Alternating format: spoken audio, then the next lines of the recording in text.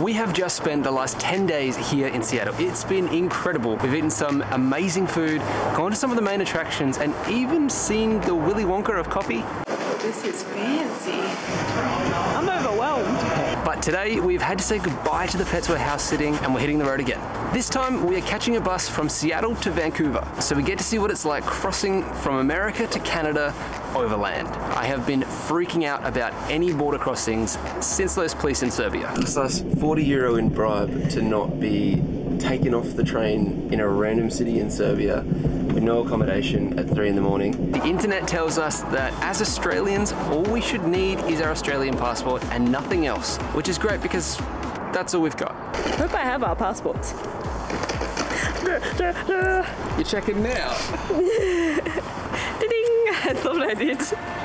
Good, good, good.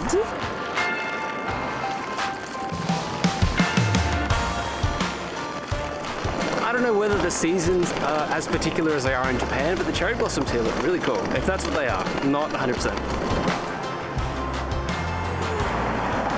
Seattle Hills are killer.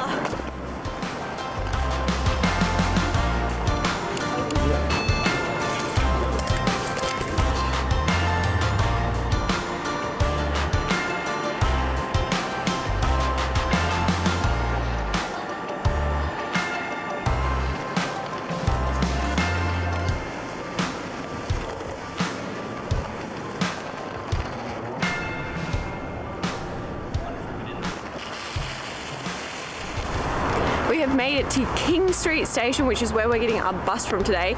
Originally, we really wanted to catch the train because apparently this track, the Cascade track, is really beautiful, but it was double the price, I think, than catching a bus. So the budget wins on this one. The ticket is still like $60 for both of us for I think 4 hours.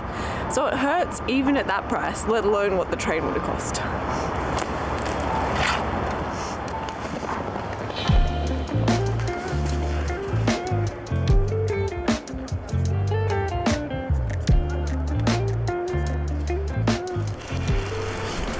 Because I'm always uber prepared, we are a whole hour early.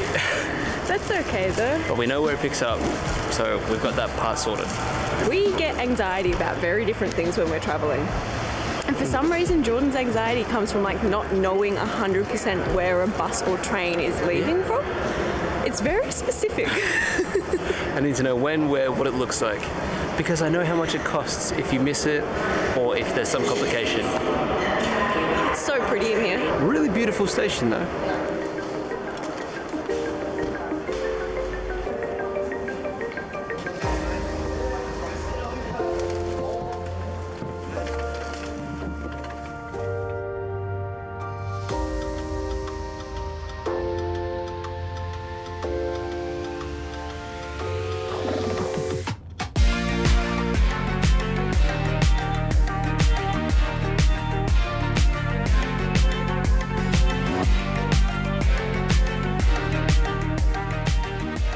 Now we're going to get all our stuff, all our bags off the bus, go through immigration, hopefully successfully. Got through no worries, a few extra questions for us, but we made it. And the last one right on the custom, they can do a pretty good job. Bing, bing, bing, bing, go, go, go, very fast, yeah.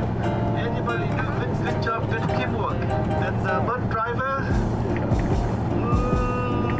just okay. We made it.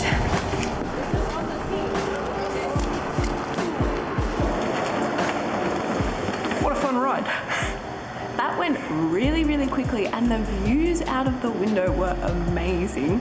I already love Vancouver. The mountains in the background of the city is just crazy to me. It looks incredible. We were very fortunate. We had a very funny bus driver who kept making jokes the whole time and a pretty good crew on the bus, so no issues at all. Went through immigration, no problem. We did not have a good crew on the bus. 2 people were smoking on board. I didn't see it. 2 separate people. That's crazy. Okay, well we had a good drive, but we didn't stop at all for food and we haven't eaten anything except a banana for breakfast, so we need to get some food. Poutine.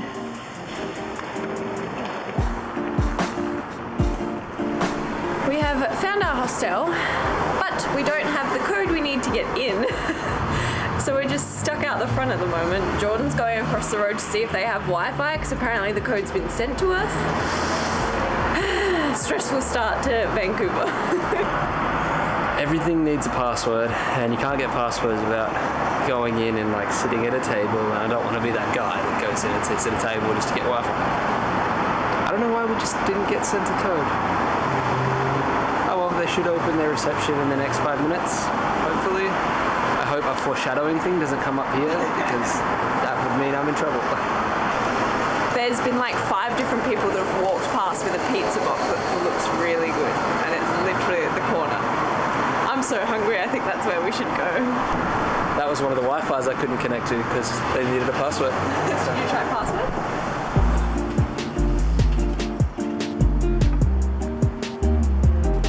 Come on, Wi-Fi password. That's all we need. Someone leaving let us in. Now we're hanging awkwardly in the lobby. Luckily there were some lovely guests that gave us the Wi-Fi password, because even though their check-in desk was meant to open 10 minutes ago, no one's here. But we got in, the door was just unlocked for us, so. I would like to say that we got what we paid for, but I'm pretty sure this was quite expensive, right? This was the cheapest place we could stay, possibly, in all of Vancouver. So it was still expensive. But it's a room's a room. We are hungry, we're gonna go eat.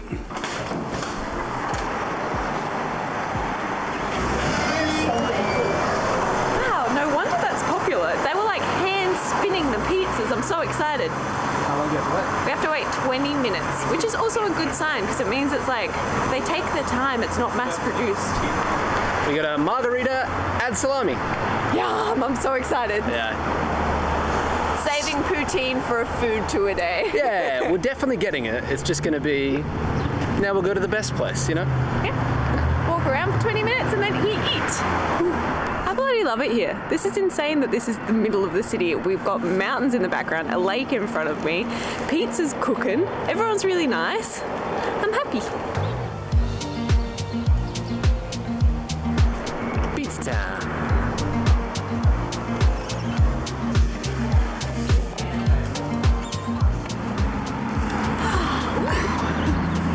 This is so cool. Picked up the pizza, dribbled a little bit of chili oil on it. Looks so good. Wow. Oh. Got it? Yeah. Pretty good. Oh no. Now we've got the next 2 days to explore Vancouver and eat a bunch of food. As a general rule, after a trusted house sitters gig, we try and leave the place better than we found it. And look what I just saw Jordan did.